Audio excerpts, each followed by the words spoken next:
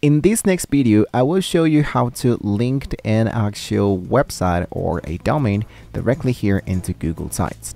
So it's going to be really easily. The first thing I want to do is to go directly here into Google Sites by heading over here into the upper side, say sites.google.com. Now we can select the site you want to add to a custom domain or create a new one if you're starting from scratch. So once you have clicked, for example, here into blank site, you should see that we can start with some template galleries and generate your own website.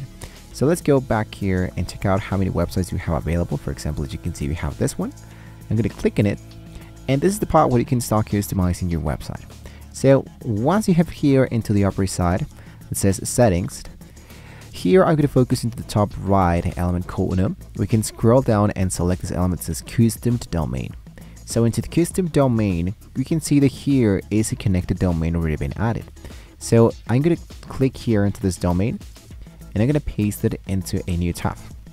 I want you to see if this domain is now working.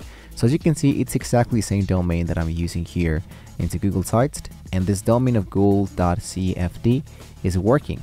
So to do this process, once again, I'm going to go here into settings, custom domains, and add an actual domain.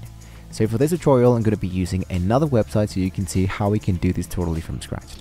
So let's select your website. Once again, go for settings, custom domains, and start the setup. Now here's going to be asking you to enter your domain, www usually, and your domain.com. So for this, you might need to purchase a domain in order to continue. I'm going to be using namecheap.com.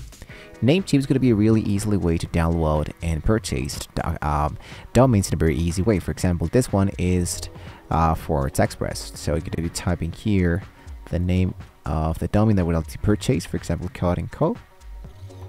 Go for search, and we can see that we have a lot of elements that we can use and download. Depending on what is the actual amount of money would you like to pay for it, you can just select to add it to the cart. This one costs $2, this one is $7, 1,000 for example. Then once you choose one that you like the most, go for checkout and make the purchase. Now I'm going to go directly into my domain list that we can see that here is my domain already been downloaded. So let's click into one domain and click into managed. Into managed, you can go and focus into advanced TNS so we can start making this process in a very easy way. So for this process, I'm going to look out here once again for the URL. I copy the URL and I paste it directly here inside this element. Now let's go for next. And here it says connect to the third-party domain register. So in a separated tab, sign into my domain register where I've used it here. It says go to my DNS settings. We are inside DNS settings. Then create a new CNAME entry. So let's go here. It says add new record. Let's look out for CNAME record. And now it says under the CNAME values, enter www. Here it is, the host. And the CNAME destination, enter this amount. So I'm going to copy it, including the period at the end. And I'm going to be pasting this into the target. I make sure that the dot is here, and I go for save the changes. Now make sure that there's no other CNAME record here into your domain because it just won't work. So I'm going to delete the previous one that we have here. So I delete it, and there we go. And I'm going to be deleting this once again. Now I can go back here, save the changes, come back to this tab and click into done. So once I have now saved the changes, I can go back into Google Sites, and here my domain has now been successfully connected. Now sometimes this won't work right away because it might be taking a few minutes for making the connection, and of course it might be taking up to 48 hours for making the verification of your proxy and the firewall. But if you have this element that says connect domain and this one is now enabled, when you download here and just copy and paste your URL, it must be now appearing here into the upper side, and your website is now ready to set things up.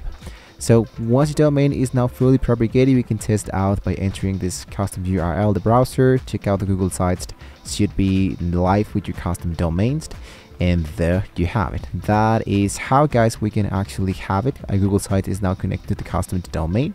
This is going to be helping really a lot, guys, for a professional and memorable web address. If you have any question and you think this one actually didn't work for a few hours, then make sure that you have entered the right information, and once again that there's no more types of elements to add it here. For example, you can delete your A record, you can delete different CNAMEs and much more. So delete them and just focus into the CNAME that was asked by Google Sites. And there you go, guys. So thank you so much for watching the video. Hopefully this was very useful for you. Don't forget to like, share and subscribe to check out more tutorials here in TextPress. Thank you once again and see you next time.